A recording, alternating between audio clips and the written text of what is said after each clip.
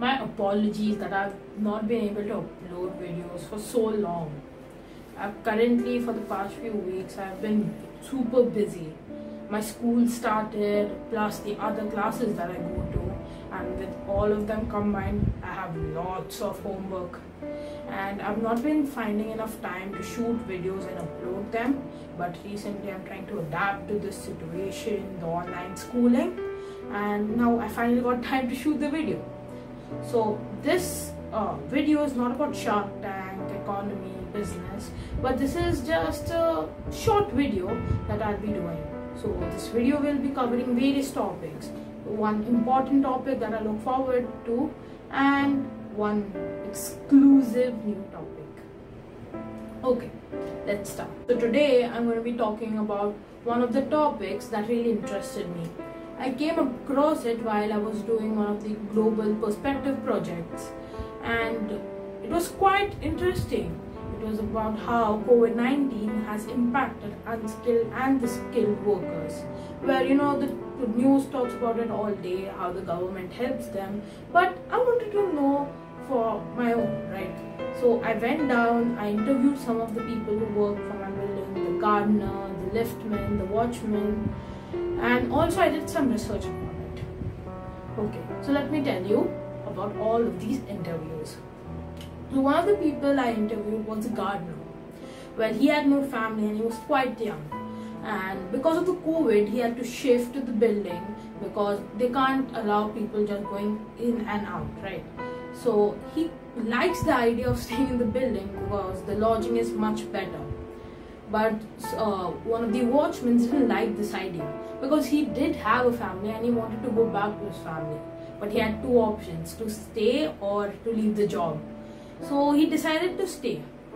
And also not to go anti-government, but then the government does state that they do help a lot, but not as much as they claim to. Some of these people, family don't get enough resources and they do have to buy themselves and send it to their families.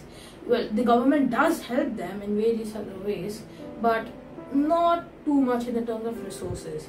Also, some of the migrant workers do also want to go back, because while the government has been supplying them with food, there are also other necessities like your masks, your sanitizers and your soaps, and for all of these you gotta pay out of your pocket. And another thing that's concerning me is the high level of unemployment.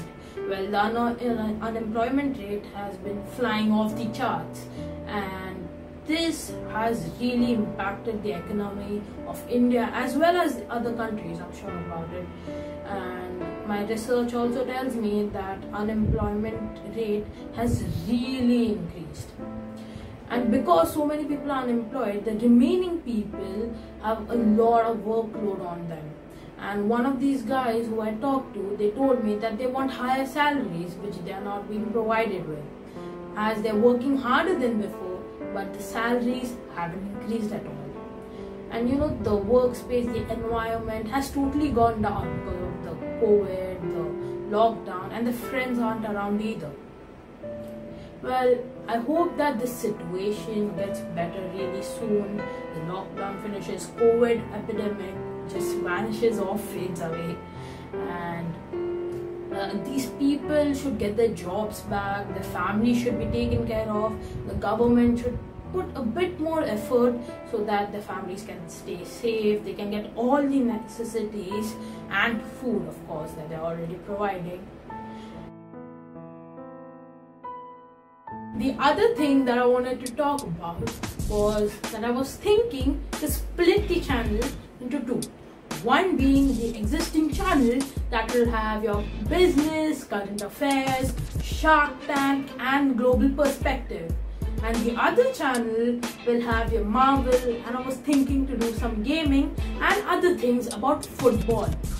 Not that I have many subscribers, but I wanted to split both of them and focus on each so that I can improve in the topics.